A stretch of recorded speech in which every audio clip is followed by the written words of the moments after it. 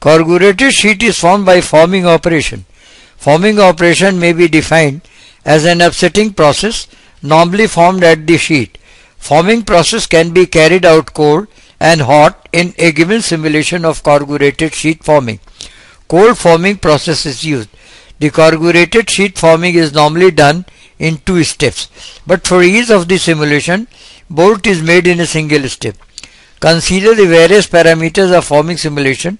The material of the billet is plain carbon steel and temperature of the billet is 20 degrees centigrade. In the simulation video, the billet is in the finite elements to have better analysis of the force. The hydraulic press is used for deformation.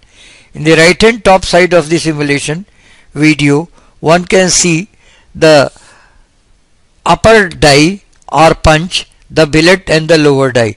The right hand bottom side of the video, one can depict the variation of a strain in the billet during the forming operation.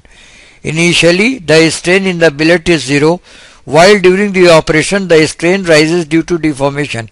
It rises up to 1.806.